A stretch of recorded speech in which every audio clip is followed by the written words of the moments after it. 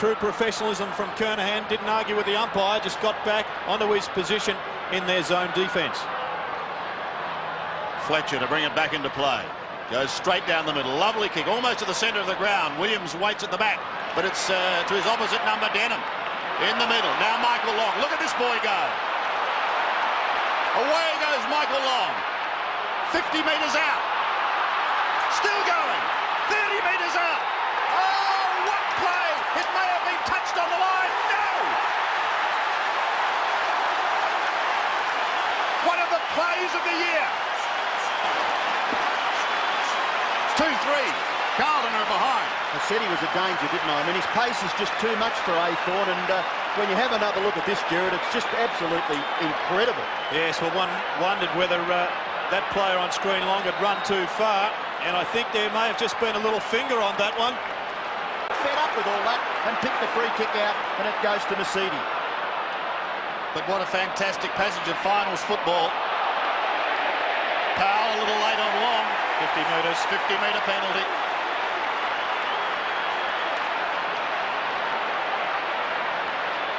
This will bring Michael Long down to centre wing. Well, this is certainly only just fractionally late. Comes over the top of Long, rides him into the ground. Perhaps that was what caused the 50-metre penalty.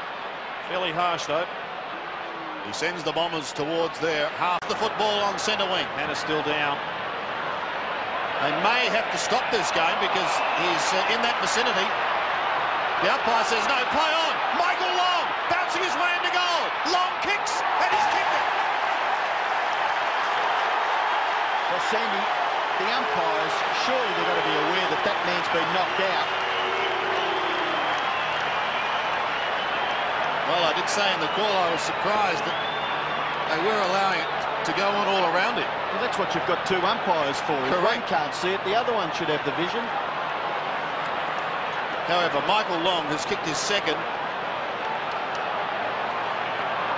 Well, we saw a monumental comeback from Essendon in the preliminary final where they turned around a 42-point deficit at half-time. The way the Blues are going, they look to be facing the same. He drops it, but away goes Wanganeen, the 1993 Brownlow medalist.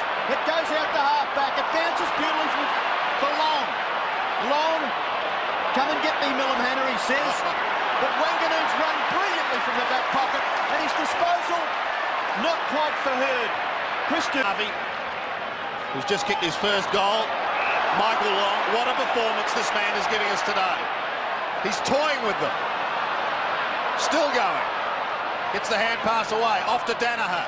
Danaher tries to set something up for Hills. Hills, but straight to Long. Oh, clever hand pass to Calthorpe. We'll go back to Long. He's running with him. Now he's clear.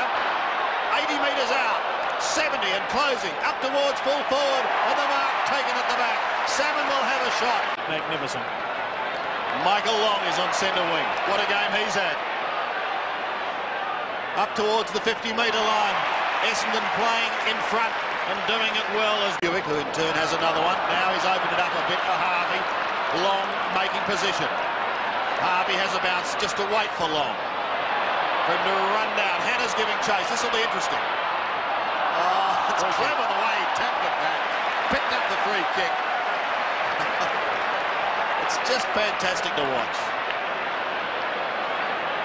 I think he's promised plenty over his career, Michael Long, and he's certainly delivered now, hasn't he, Gerard? Well, he started this season in sensational form, particularly in the Foster's Cup, but then he was suspended in 3 consecutive games, which really did destroy the better bulk of his year.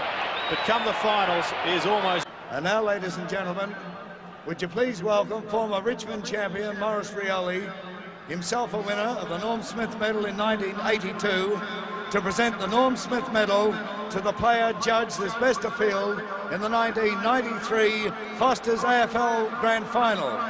And in this international year of the world's Indigenous people, may I announce to you the 1993 winner of the Norm Smith Medal is Michael Long of Essendon.